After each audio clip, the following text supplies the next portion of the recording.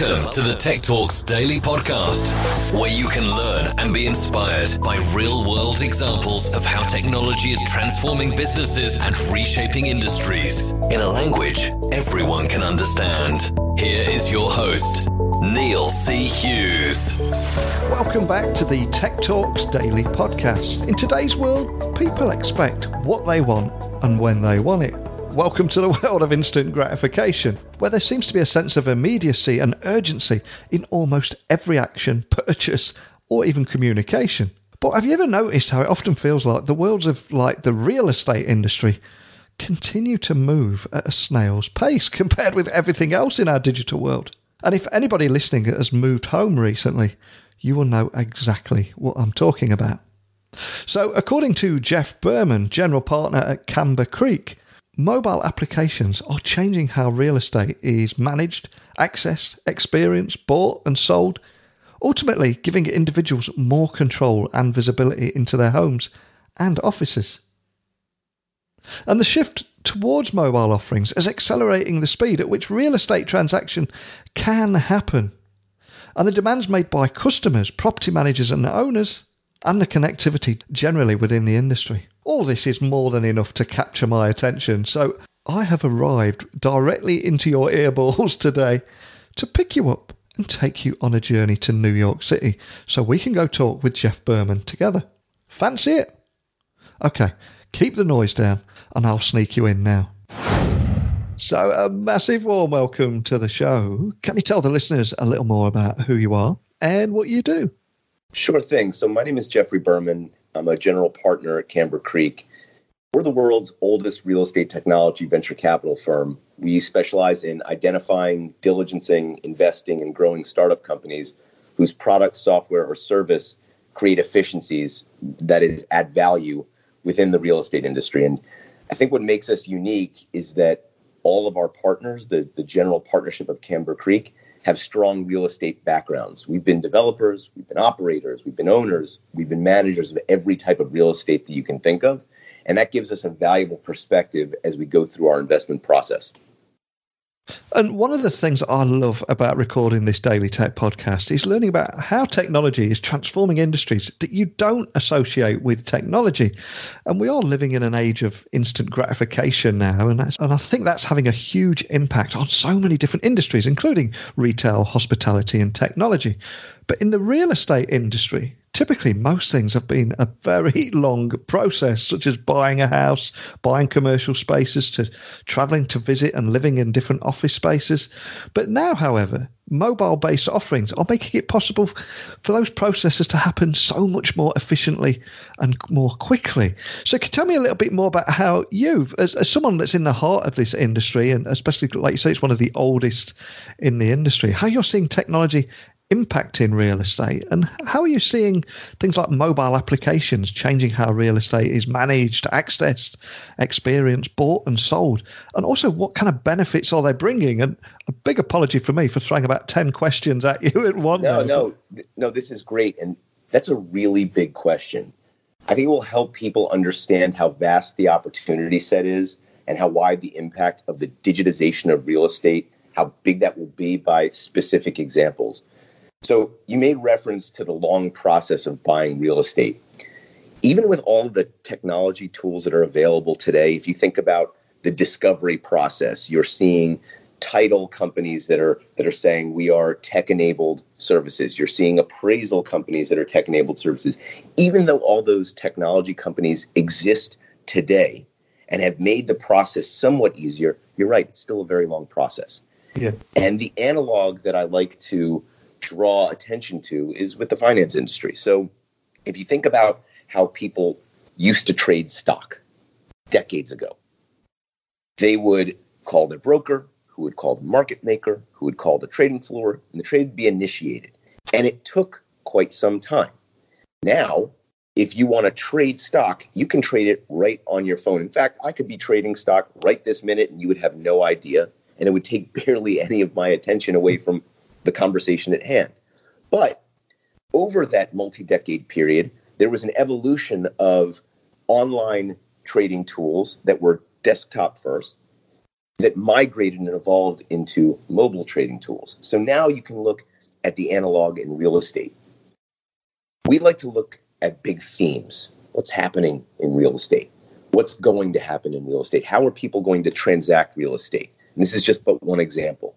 We believe that there will come a time where you and I will be able to trade real estate on our mobile devices instantaneously, adding massive liquidity to the market. But in order to be able to do that, all these wonderful tech tools need to be able to speak to one another in a common language, and there needs to be tools that evaluate and value the real estate, much like stocks are valued and evaluated by the market. So let's take one of our portfolio companies as an example. We invested in a company called Bowery, which is a tech-enabled appraisal firm.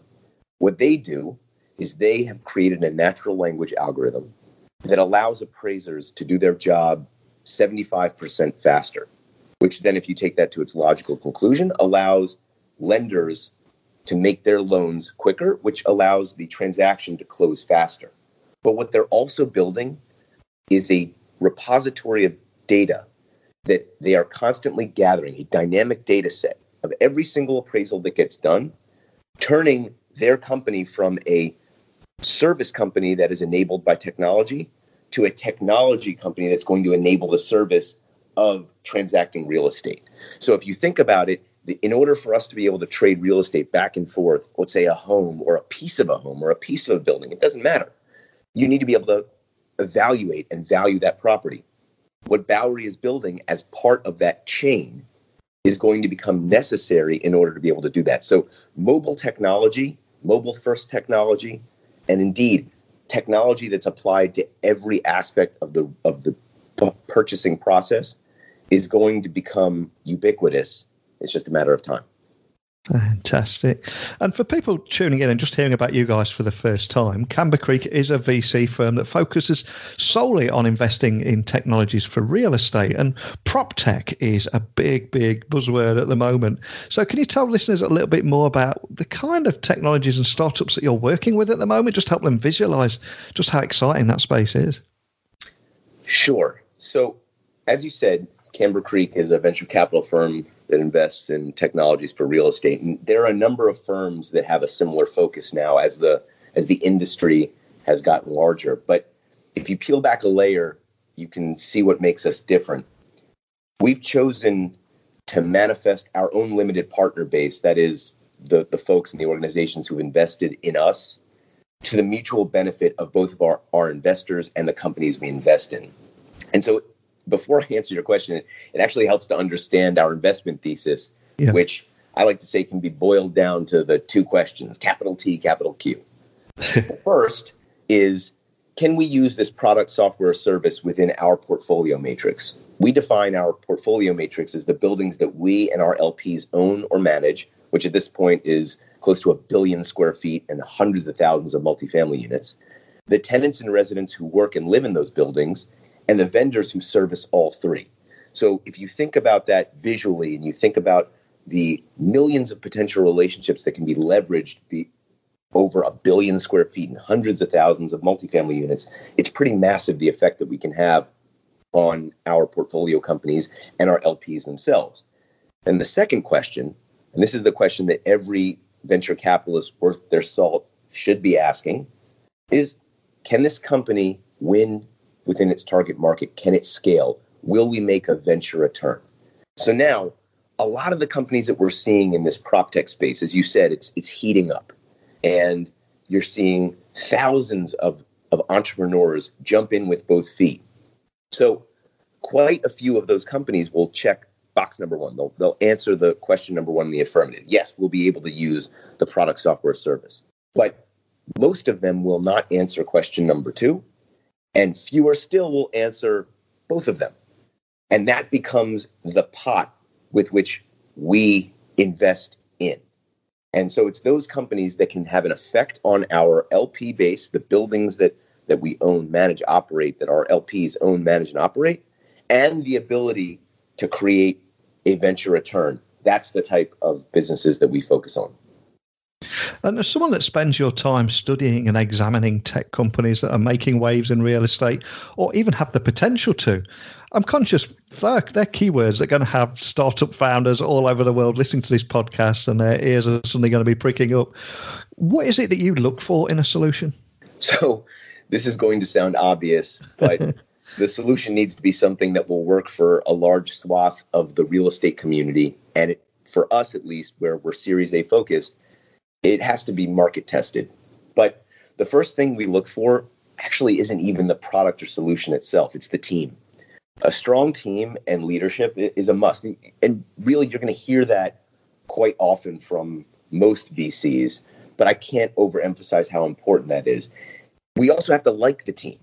This may sound trite, but if things go well, we're going to be in a long-term relationship with these people. So starting out from a foundation of mutual respect and even collegiality will make it easier for the tougher moments that are sure to come up down the road. A strong team is going to be able to iterate and evolve their product as the market evolves. In fact, let me give you an example. We have a portfolio company called Nestio. It's led by a CEO, co-founder, Karen Mayo. She is dynamite, 100 over 100. Now, we get to know our portfolio companies early, sometimes years before we invest. And sometimes the reason we're getting involved in these companies in the early stage is that we find a spark in the founder or founder team, but their product doesn't necessarily fit within the rubric that those two questions laid out. And that was the case with Nestio. Her team's original product was primarily a broker syndication tool, but Karen and I stayed in contact, and I watched as she and her team built a tremendous business here in New York. And as their team and product evolved, it got to a place where we could actually have an effect on their business, and we invested. But all that started because Karen and I had a wonderful rapport. I understood the vision that she had. And once her product and company got to a place where, again, we could have an effect, that's when we went in. And I'm curious, how much have you seen real estate tech evolve, especially in New York, since you started your career? Quite a bit. Yeah. You know, when you look at New York, our building density, diversity of product type, economic engine, and talent pool make New York City one of the world's most dynamic.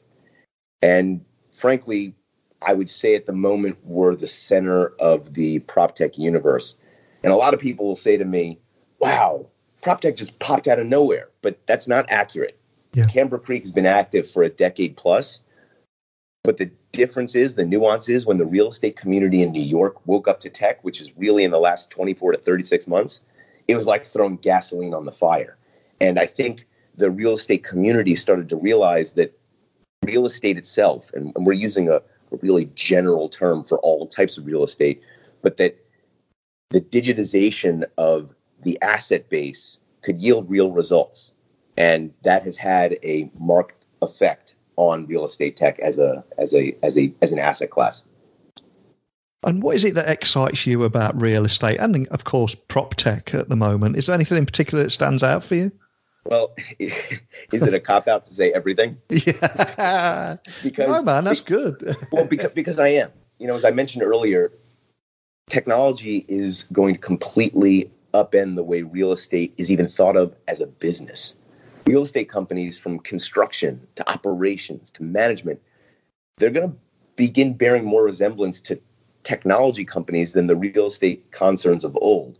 And so when you think about construction and the drone technology that's being developed in order to be able to make sure that safety on site is at its highest level, that fealty to the original plans is being kept to, that's really exciting. And then you look at the amenitization of office and multifamily space. It's just exciting times. So do you see any other big disruptions on the horizon? I mean, immediately for me on the outside looking in, blockchain has got a little bit of potential, but it's a bit too early to predict. But do you see the industry being disrupted further? Absolutely. I don't know that I would agree that blockchain is going to be a disruptor rather than something that's going to manifest positive change for the industry as far as transparency. And as we were discussing earlier, the way that people transact real estate is going to change. Blockchain, because it's that underlying ledger of truth, might be the rails with which that system changes. But if you think about disruptions itself, quite a number of our investors are trying to think through how the advent of autonomous vehicles is going to change the way properties, suburbs, cities, how all of that is developed. Because when we think about getting into an automobile and driving from one place to another, and we have to think about parking, we have to think about how much it's going to cost us, and we have to think about the environment. Autonomous vehicles, when that decision is taken away from us or automated, that can have an awesome effect. Well, you know what's amazing? If you think about what kind of phone do you have? Do you have an iPhone or do you have an Android? Oh man, me answering that question, I'm opening myself up to ridicule from whichever side of the fence. Well, then you know what? I'm an iPhone guy. I'll say answer it. But if you think about the tools that you have at your disposal through either your iPhone or your Android phone, and you think about what your life looked like before that was only 10 years ago or 11 years ago, and you think about how that is drastically changed your productivity and the way you spend your time, autonomous vehicles can have that effect on the way we live our lives. Just think about productivity from a commuter's perspective of not having to pay attention to the road in the way that we have to pay attention to the road now. We could have meetings on the road. The possibilities are endless. And especially the way from a development perspective, like if you look at a city like London, which is pretty constrained from a development perspective, and this idea that, well, I can live miles out, tens of miles out, maybe even hundreds of miles out, because the way I'm going to commute, the way I'm going to get goods and services, the way I'm going to interact with the landscape around me might totally change and be automated. It's heady stuff. So 10 years from now, I think we're going to have we're going to be able to look back and say, okay, well, how has this looked so far, and where are we going from here? Well, we could start the day and end the day on inbox zero. Can you imagine that world? Oh, that would be wonderful. So what's next for Camber Creek? Is there anything else you can share with us today? Well, I can tell you that we just brought on a new partner, Mitchell Shear. Mitchell has an amazing background. He's the former president of Vornado Charles E. Smith, which is the Washington, D.C. division of Vornado Realty Trust, a small $20 billion real estate investment trust. And Mitchell spent 15 years directing the strategy, performance, and growth of Vornado's 20 million plus square foot portfolio. And so that's really exciting for us because it just adds to the breadth and the heft of our partnership. Beyond that, we're going to keep executing on our strategy. Well, a huge thank you for taking the time to join me today. But before I let you go, could I ask that you remind everyone listening of where they can find you guys online? And if we do have any startup founders in the prop tech space, what's the best way for them to reach out and contact your team if they do have any additional questions? Absolutely. So you can visit our website at cambercreek.com. That's CAMBERCREEK.com. And you can find all of the partners on LinkedIn. We're easily reachable. Excellent. Well, I'll add all those links to the blog post that will accompany this episode, just so people can find out more information nice and easily without having to scribble everything down. But more than anything, just a big thank you for taking the time to come and speak with me today. Thanks so much. My pleasure. Looking forward to the next time we can chat. Thanks so much for Jeff for coming on the show today and discussing the advancements of technology, specifically mobile-based offerings in real estate, and also how they've changed and impact the industry and how things work now. Not to mention examining tech companies that are making real waves in real estate or have the potential to in the near future. And of course, how New York City is becoming a real hive of activity in the prop tech scene too. And if we do have any prop tech startup founders listening, whether you're in New York City or anywhere in the world, I want you to email me now. Let me get you on this show and let's explore this topic further together. So please email me directly, techblogwriter@outlook.com. My website is techblogwriter.co.uk, or you can get me on Twitter @Neil C. Hughes. So I think we've covered a lot of ground in prop tech today. Tomorrow we'll explore a completely different industry and the role technology is playing in transforming it. So I'll see you bright and early tomorrow. A big thank you for listening. And until next time, don't be a stranger. Thank you for listening to the Tech Talks Daily Podcast with Neil C. Hughes. Remember, technology works best when it brings people together.